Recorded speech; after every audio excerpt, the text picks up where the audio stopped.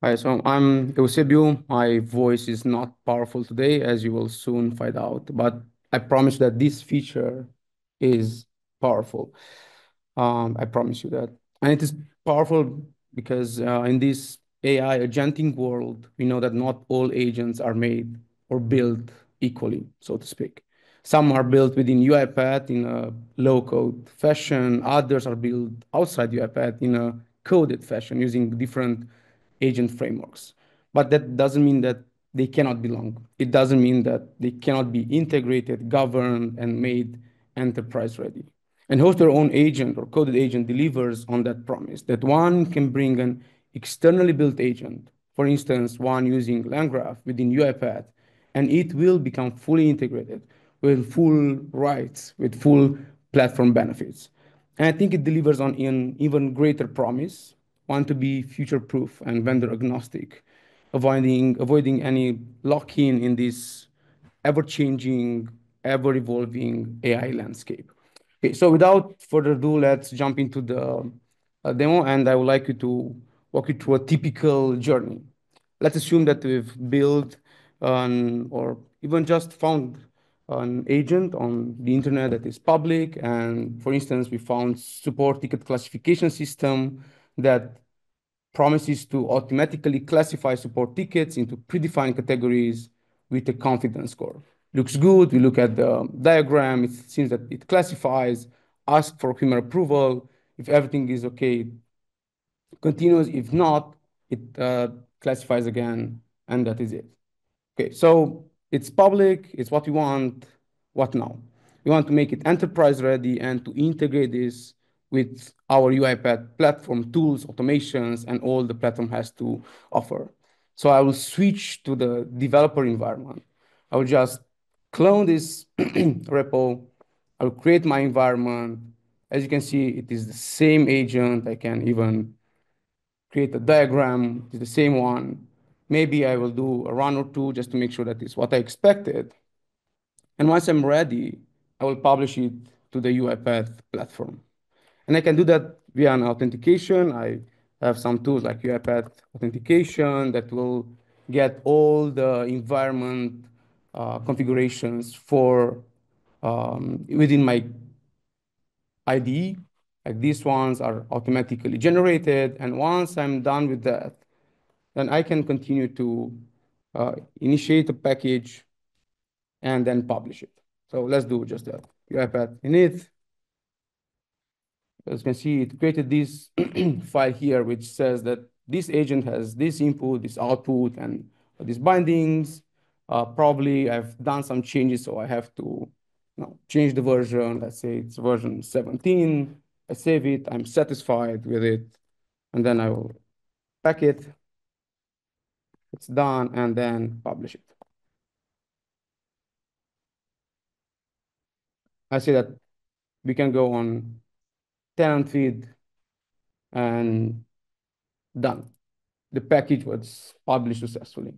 Now, if I go to the UiPath platform, then and I refresh this one, I can see that I have a new package that was published 8 seconds ago. This one that I just created.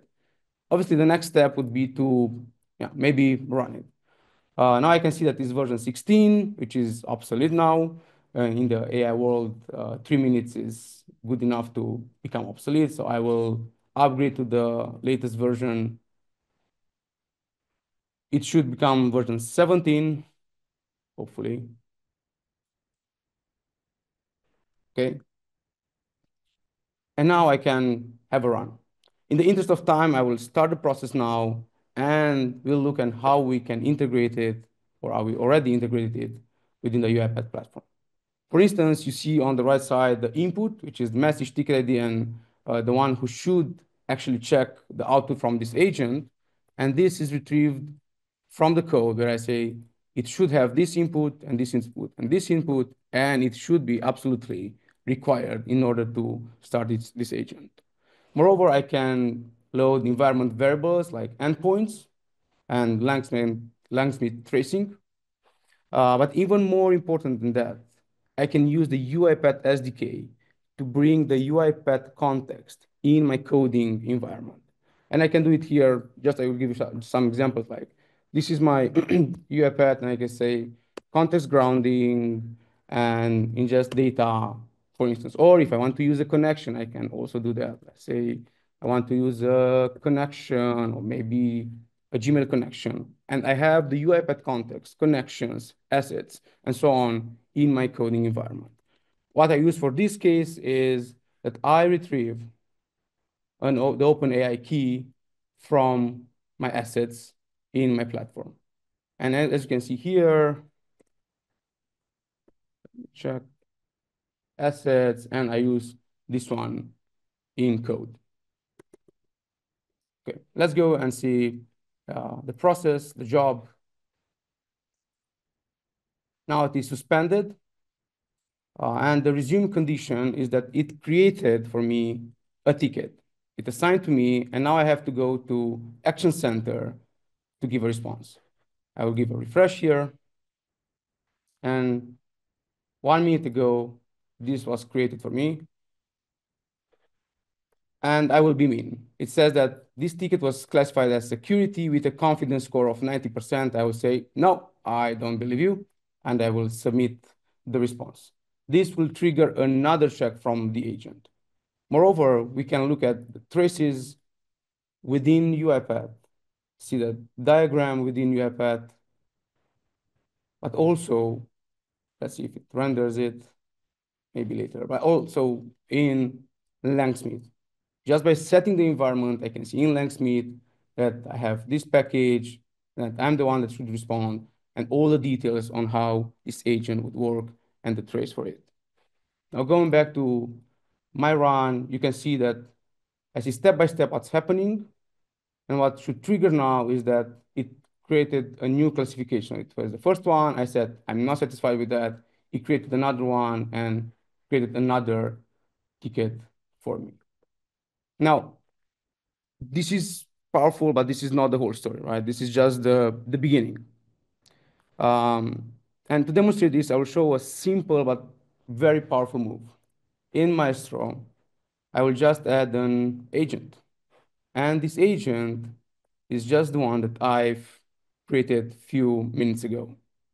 And it's an agent, an actor that has full rights and full platform benefits within UiPath. Obviously, this is not a real case. So just to give a flavor of what it could be, I've created a more realistic use case here just to see how it would integrate. This use case would start with creating a new contact in Salesforce. This contact would be given to an agent that is built within UiPath and hosted within UiPath that would say, is this contact something relevant or is it gibberish? Just to have a pre-validation. If it's okay, then we'll set that contact information to two agents. One, a LangChain one, just like the one that we've seen before, which is built outside UiPath, but hosted within UiPath, and another one that is fully remote, built outside UiPath, hosted outside UiPath. We combine the result of the two, and we have another agent that takes the output from these two agents and creates an evaluation score. In this case, it had a high score, and it resulted with great opportunity in Salesforce. Now, I will not go into details on how this looks, and the traces, but this demonstrates the power of an agnostic multi-agent orchestration platform where host your own agent completes the picture and delivers on the Switzerland promise. And I will conclude with an invitation to join the private preview.